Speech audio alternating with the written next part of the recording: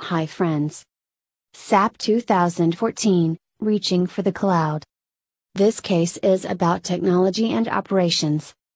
In May 2014, Bill McDermott will become the sole CEO of SAP AG, the world leader in the enterprise resource planning, ERP, field. The case occurs in January 2014 at SAP's investors meeting, at a time when the company's stock is near record high. A 2010 strategy committed the company to a transition to cloud computing. The main driver behind this transition was the development of SAP HANA, an in-memory computing technology that combined database, data processing, and application platform functionality.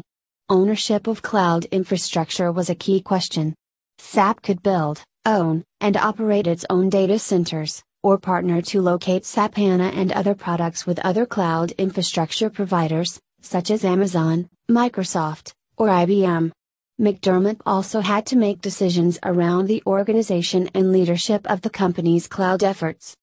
Get your SAP 2014, Reaching for the Cloud case solution at thecasesolutions.com. Thecasesolutions.com is the #1 destination